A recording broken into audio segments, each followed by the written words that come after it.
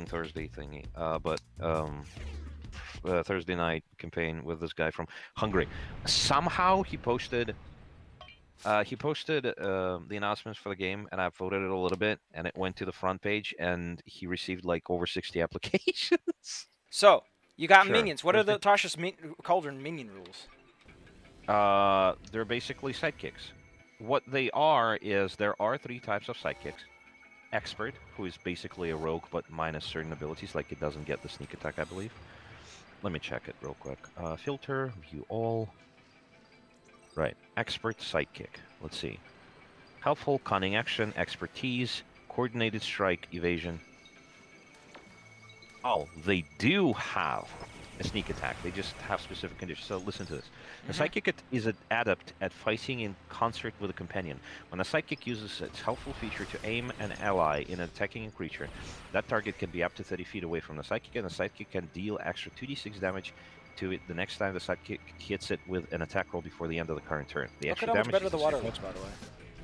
Yeah, this is really neat. So It's the a little sidekick gives you extra sharper. damage if it helps you first. It's the expert one, yes. So, let's take a look. Hold on, I need to switch this to dark mode. Is it still recording, by the way? Yes. Okay, so, then, Spellcaster Sidekick. They're pretty This good, by one- the way, because they can pick anything, right? In a sense, but look at this. The Psychic gains the ability to cast spells. If the creature already has the Spellcaster trait, this is basically like you take a creature Yes. and you just put like classes on it. Or you can just create it like I did. If the creature already has the spellcasting trait, this feature replaces this trait. Choose the spellcaster's role, mage, healer, or prodigy. It is basically wizard, cleric, or bard / warlock. Wait. It was healer, prodigy, and... Healer, mage, or prodigy. Mage is a wizard, and ability is intelligence. Healer is cleric or druid, it's wisdom. And then prodigy is a bard and warlock, charisma. So you basically get to choose divine spells, warlock spells, or, wizard spells. This choice determines the spell list and spellcasting ability used by the psychic as shown on the spellcasting table. Cool.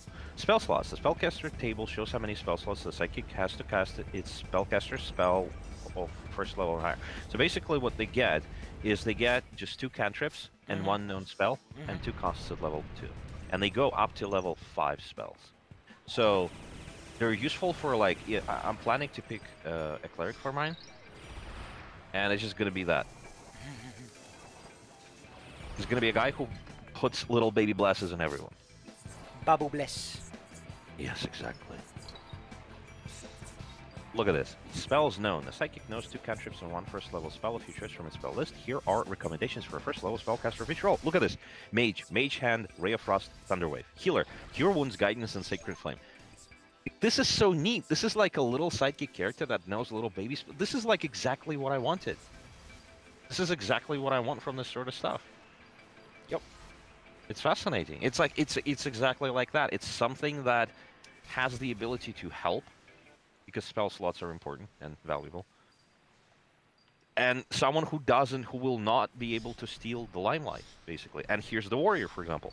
The warrior one, he gets a martial roll at level 1, which is attacker. He gets just +2 to attack rolls. Or defender. The psychic can use its reaction to impose disadvantage on the attack roll of a creature within 5 feet of it, whose target isn't the psychic. It's almost like a sentinel, except without the attacks. And also, it gets ability score improvements, which means it can get a sentinel in this. Oh my. So the first thrall that I'm picking for myself is a warrior sidekick. Defender. So they will be hanging out with me. They might not be able to hit very hard, but every time somebody tries to attack me, they will be doing it at a disadvantage. Sexy. And then this guy also has a sentinel, which means they can't run away after they do this.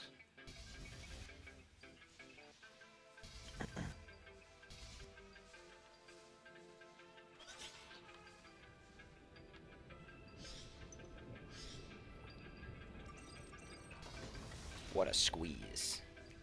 Yes. Man, I really Yeah. need to learn to let go on tabletop RPGs and stuff. So what I'm trying to do, Why? 3.5, is let go. Embrace the 3.5 truth. Instead of being one of those nerds who only looks at the rules and goes, what about the rules? What about the monster stab block? Instead of, what about the monster stab block? Want to be an adult.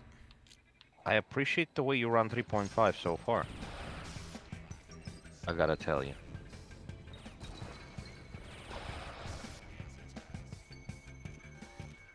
Yeah, this is definitely Flash. Look at the way this laser appeared.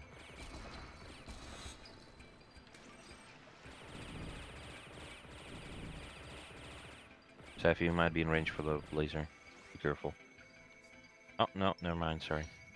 I'd adjusted for its new trajectory.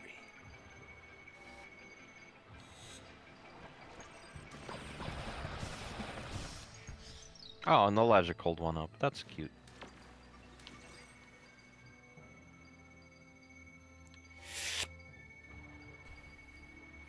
Time to crack open a cold one with the boys. Yes. Time to crack up the boys with the cold ones.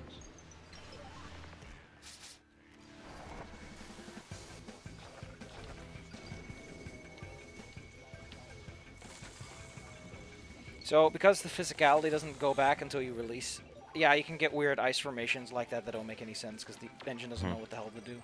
It's great. Yeah. Basically, a bunch of pieces that weren't even connected together. The fog. Yoink. Yoing. The inverters. So yeah, if I ever end up with thralls in 5e again, I'll be asking to use the little sidekick feature. Luminion. Yes.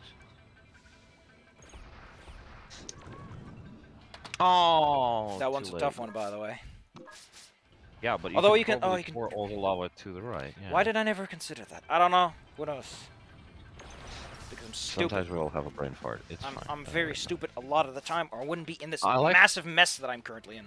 I like how the inverter suit symbol is a fucking Tide Pod. It's supposed to be yin and yang of water and lava, man. I know, but it looks like a Tide Pod. God dang Tide Pods. Silly Tide Pods, you're not for kids. Ever since that Tide Pod situation happened, by the way, every single Dutch advertisement for laundry detergent has featured a section that's like, keep it out of range of kids. Kids have and will continue to try to eat Tide Pods. I mean, at this rate, it's just basically, you know, natural selection. At some point, you are not responsible for your child following the old Darwinese tradition of winning a Darwin Award. Like, I mean, honestly, at this rate, like, come on.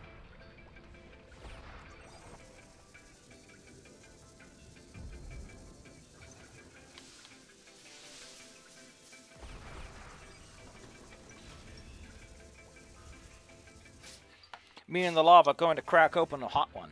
Ha ha ha ha.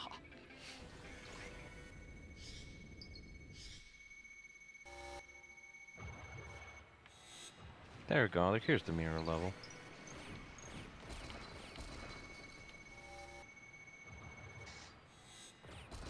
The lasers in this fire for way shorter than before. Yes, they all seem to have their own settings as to when and how they activate, and if they activate multiple times or not. Oh, this is a nice puzzle. Imagine that a crystal cave from Dark Souls. I feel like it's so weird that I like actually pulling its tail. I hate that comparing anything to Dark Souls has become like, oh, it's a stupid thing now. I hate how that became a thing. Like, you can't legitimately say, oh, this reminds me of that anymore. Sorry about that. I had a legitimate problem, which is that the recording window had a little whoopsies. So that got shuffled around a bunch. Yeah, you got bullied by those little worms. No, the recording window got shuffled around, so I had to correct that. But you did get bullied by the worms while that was happening. Is what I'm saying. I'm not a sellout video game. If I was a sellout, I'd be making fucking money! Honestly, yeah.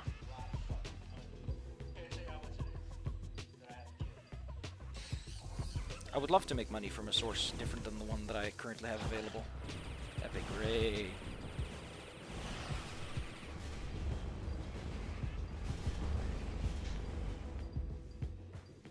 So that was Ice World. Great. Love it. That's what I'll be recording for today. That'll get me going for a while, as long as not too many D&D games get cancelled, because those fill up the daily slot too.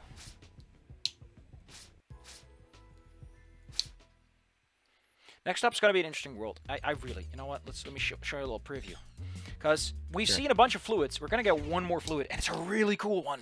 I'm just gonna show you a little sneak peek. Wink, wink, nudge, nudge. It's right over there. It's the black goo, but it has an interesting property. Like oil? No, something very different. Can you It see it? expands in a really weird way. No, take a closer look at what it does. I'm looking. It's attracted to me, Oh, see? it pulls towards you, yeah. It's magnetic. Jeez, it took me like a moment. Oh, so it's like ferrofluid, though. Those Yeah, little ones. I love this mechanic because it does a couple of other things with how it reacts with water and lava, and it's and there's a suit related to this, but it's really cool. We'll get to that next time. See you then, guys. Alright, Like recording.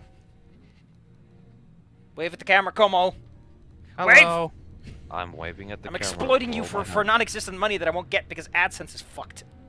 I can send you like $2. I've got a coffee and I've got a Patreon, so you can go there if you insist on sending me money. But I don't need $2. Don't worry about it. Okay, fair enough.